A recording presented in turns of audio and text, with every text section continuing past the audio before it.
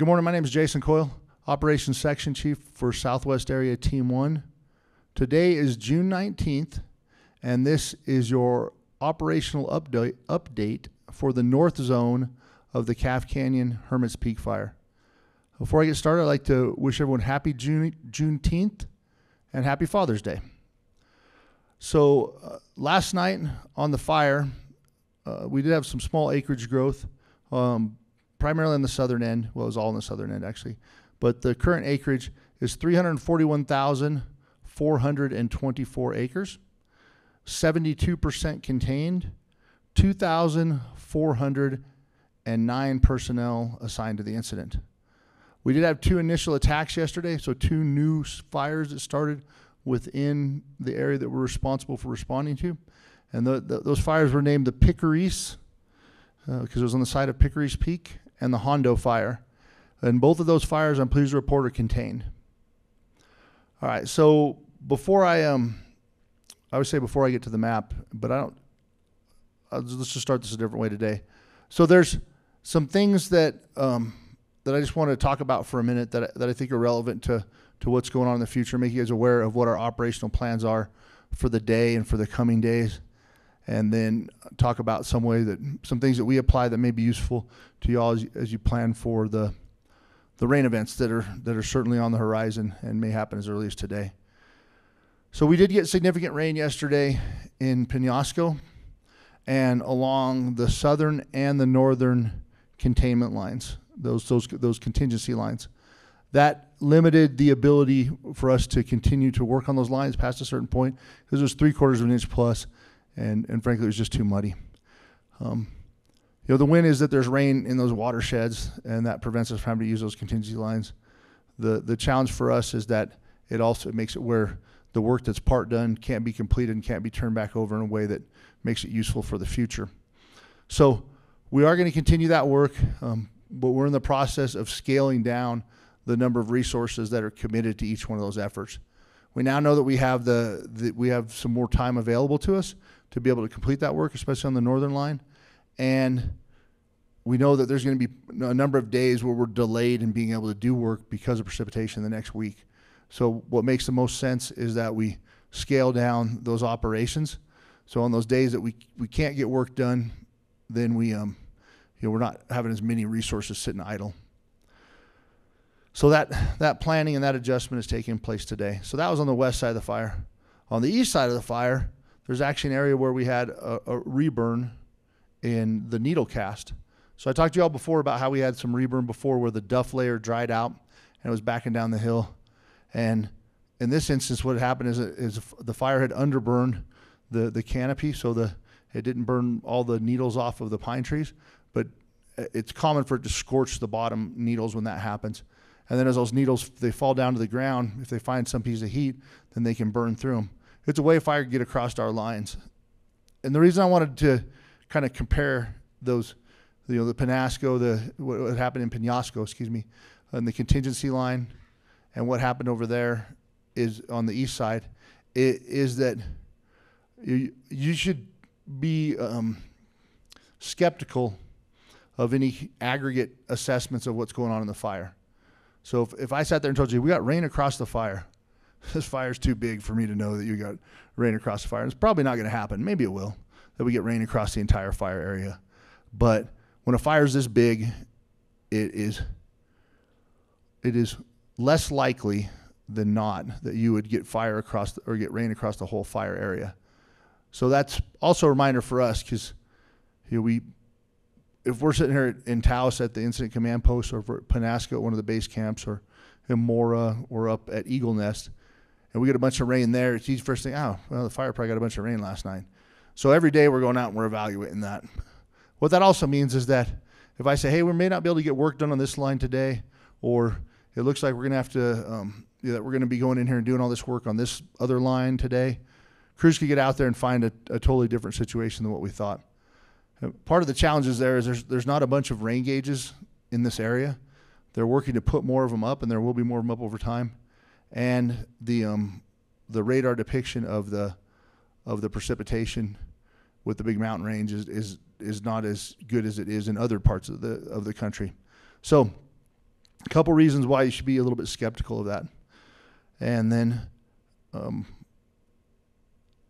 let's see. I think that was it for what's going on in the fire. We still have our rapid response task force placed to assist with any flooding or debris removal.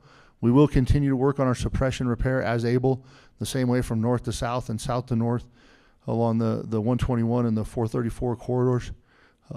We're going to be adjusting those efforts some to account for the high precipitation potential over the next 3 or 4 days, but the work will be ongoing, albeit at a limited rate. So the item that I wanted to share with you all today is something that we do frequently, and it's called a PACE plan. So when we look at a fire, like we'll go to the map to talk about this, so because we really have a PACE plan. So when this piece of fire was active, what used to be Division Mike, so the area just south of Tres Ritos and west of Angostura, that we wanted to try to keep the fire as close to its current perimeter as we could. So our primary plan was to hold the fire here. Our alternate plan was to try to use the road, or maybe try to use there's a bunch of aspens across here, try to tie it into these aspen fields. And so an alternate plan is, in our vernacular, is an alteration of that primary plan. Like you may do most of the primary plan and then you do a little bit of the alternate. The contingency plans is why we call these contingency lines is, in the event that we're unsuccessful holding the fire here, then we already are working on the next plan deep. And then the emergent plan for us would be point protection. So it'd be going right in people's backyards and trying to protect the fire from impacting them. So that isn't our idea, though. We didn't come up with that on our own. We stole it. We stole it from the U.S. Army Special Forces, and that's the plan that they use for their communications. And so every time they go out on a mission, they have their PACE plan, and the question that's asked is, what's your PACE? Just like that. So the PACE is their primary use is satellite radio. Their alternate is a high frequency radio. Their contingent is a satellite phone, and their emergent is a survival radio on a guard channel that talks just up to any aircraft that are above them. And so what it allows for is what they call graceful degradation. Once the first plan fails, you're not like, oh no, everything's ruined, my plan failed. You're like, all right, we're going to go down to the second plan, we're going down to the third plan. The reason I want to share that with you today is that there's communications limitations in the areas from Moore and north that are going to be affected by this fire. And so with those limitations, I would be thinking about, if I were in that situation, I would be thinking about what's my PACE plan for my family. And the way I would be looking at that is like, hey, if mom and dad are at work and the kids are home alone, what's our PACE plan? What's our primary? What's our alternate? What's our contingent? What's our emergent? If everybody's at home and it's at nighttime, what's our PACE plan? If debris crosses the road below us, if we've been warned that there's flooding is imminent, whatever it is, and just game that stuff out and do that ahead of time, and do it where you don't just have one plan. Do it where you have, hey, this is the thing we normally do. If we can't get a hold of each other, this is going to be our rally point in town. Or if you're outside of the Mora Valley area and there's a flash flood warning, then what I want you to do is go to Applebee's in the parking lot there, and we'll all rally there. Whatever. It doesn't matter so much what your plan is, because plans change, but that you come up with a plan ahead of time and that you all agree with that and you all communicate on that. So whenever it comes time to execute, you're not trying to think, well, I bet they probably would go down to the corner market and wait for us if they can't get home. And so you go down to the corner market, or you think that, I bet they're going to try to get through that debris flow, even though we talked about how dangerous it is. So I better try to get through the debris flow from my side so I can get there and make sure that they don't try to do it. It creates situations that put people in harm's way. And unfortunately, in Sedona, where I work, there's been a lot of flooding that's occurred, and there's been loss of life that has occurred. And it hasn't always been because of the first initial bad decision. Is because of people trying to get in there and mitigate a problem and do it in a way that that just wasn't wise. So that's it for today. I wanted to share that pace plan modeling with you.